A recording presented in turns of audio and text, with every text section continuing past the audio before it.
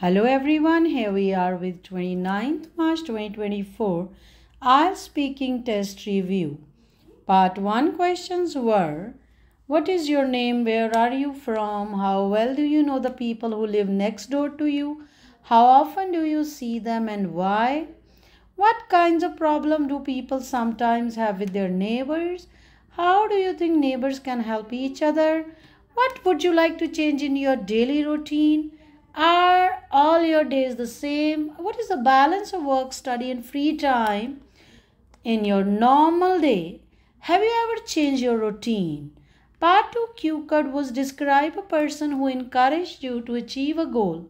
Who this person is, what does this person encourage you to do, how did this person help? Explain why this encouragement helps you to achieve the goal. Part 3 discussion was about goals. Why is it important for teenagers to set the goals? What will encourage children to learn more?